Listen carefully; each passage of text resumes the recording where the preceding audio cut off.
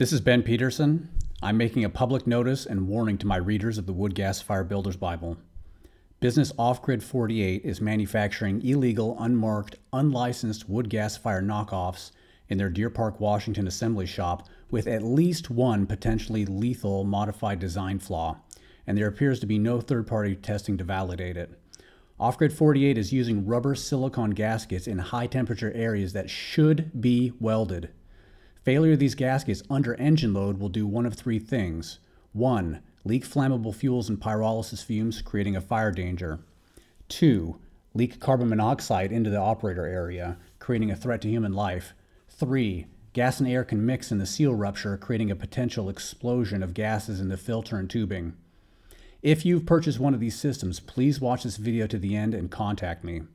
Federal laws under the Consumer Product Safety Act require manufacturers to tag their products with manufacturer plates, serial numbers, and apply safety labeling when necessary.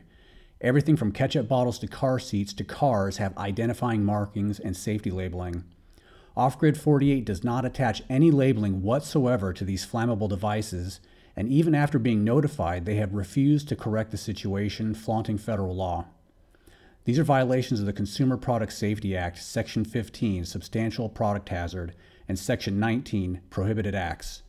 It's obvious that this company is not testing their work in any meaningful way either, and not owning their liability.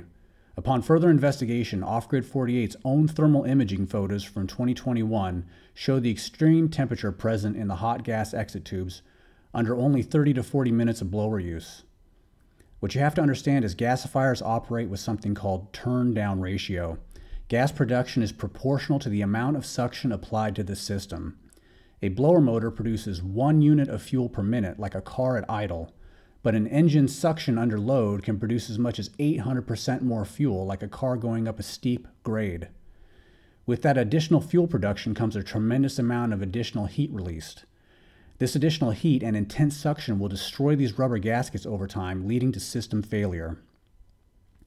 The company's founder, Steve Honkus, has been building these machines for 6 years, according to recent online statements, and he also states that if the user doesn't like rubber elbows, the user can upgrade them, meaning it's the user who has to replace his defect, again taking no responsibility for his work. OffGrid48 appears to be operating with no business insurance, no bond, no commercial license, and they're not likely zoned for manufacturing at their personal residence.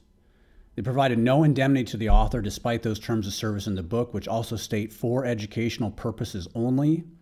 The first edition said no business opportunity seekers and know your stuff. Mr. Honkus doesn't know his stuff. If he wants to manufacture his own unique gasifier design under his own name and liability, that is his choice, but he will not be manufacturing this design ever again.